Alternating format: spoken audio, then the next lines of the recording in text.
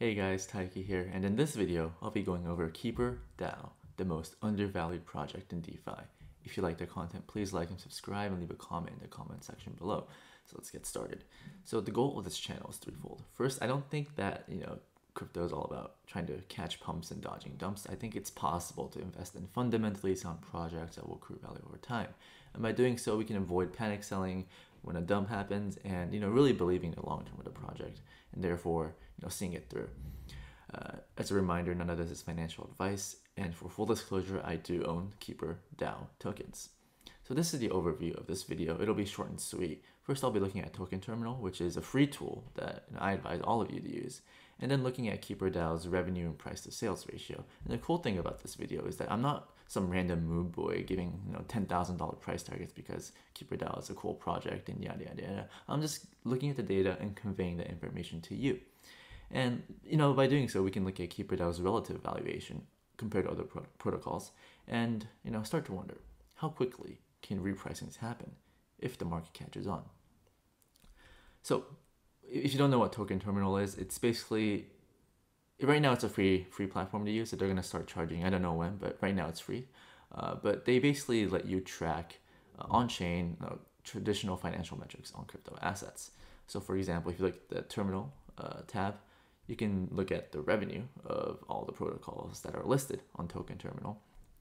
And if you look deeply, you can see, and I just filtered for the top 10 protocols that are generating the most amount of money on DeFi, on Ethereum, also Bitcoin as well. But, you see that Keeper DAO is currently the 7th protocol that's generating the most revenue.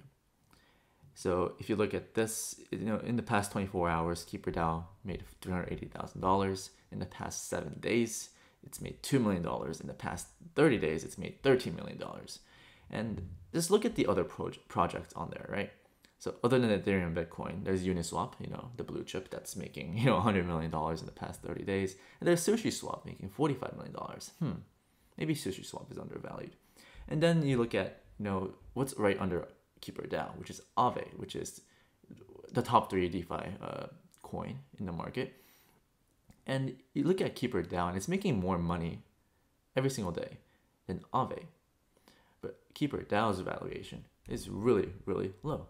And I showed this in the last video as well. But if you look at the price to sales ratio, Keeper DAO is just, it's such a deep value play. If you just look at price to sales ratio, obviously there are other factors in play that give a token its price. Like what does the token do? What are the tokenomics, etc. But looking at this, I can't possibly imagine a scenario where Keeper DAO is not undervalued.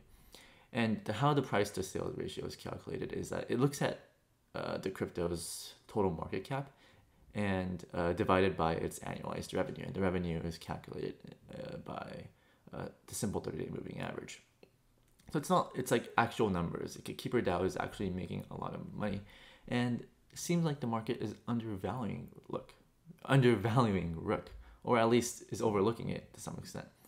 And it makes you wonder, if the market is actually just overlooking ROOK and no one fully understands it, and maybe this happens because SushiSwap, Uniswap, Aave, they're easy to understand, right? They're like AMMs, and the others are lending market, but ROOK is this DeFi liquidity underwriter. Like it's really hard to understand. So maybe people don't understand ROOK yet and Keeper DAO.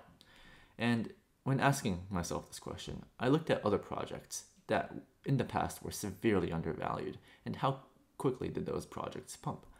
So one I like to look at is PancakeSwap. This is like a Uniswap fork that's on Binance Smart Chain. And from the bottom, it literally rallied 5,300%. Now, I'm not saying that Keeper DAO is going to do this. Likelihood of that happening is really low because Keeper DAO is already around a $500 million protocol.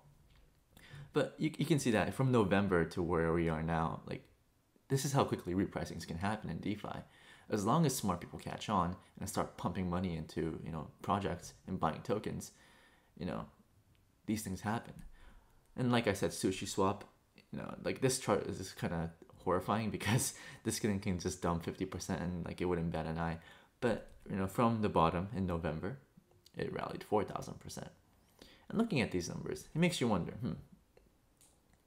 what happens if repricings do happen on ROOK? can it really pump that much? And I think the answer is yes. Is it going to have 4,000% pumps? I don't think so, just because the market cap of ROOK is already relatively high. But I think ROOK, looking at just like revenue price to sales ratio, is just severely undervalued, and I think it is a token worth holding on to.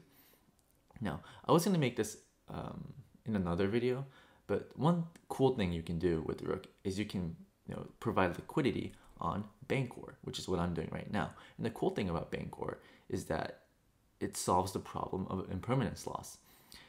How they do it, I'm not going to go over the technical details of how this happens, but basically, as a high-level overview, if you provide liquidity on Bancor and hold it for 100 days, then whenever you pull out your liquidity, you're gonna encounter zero impermanence loss. And since I plan on holding ROOK, for more than 3 months and maybe even more, there's literally no downside for me to just provide liquidity on Bancor. And right now, I've had this for 4 days, and I've already generated $10 of Bancor and $5 of ROOK. And this made me realize, Bancor is also a project that it's worth looking into, but that's a topic for another video. That's the end of the video. If you like the content, please like and subscribe. My previous Keeper DAO video did really well, so I'm going to try to make more content like this in the future. This is more fundamental analysis. Let's looking at data, not looking at random TA and like trying to pump coins like, oh my god, like this thing is so cool, like this can 50x for now. Just looking at the data and seeing, what, if things play out, what could happen? And Keeper DAO, I think, is going to be a solid holding in my portfolio. Thanks for watching and have a great day.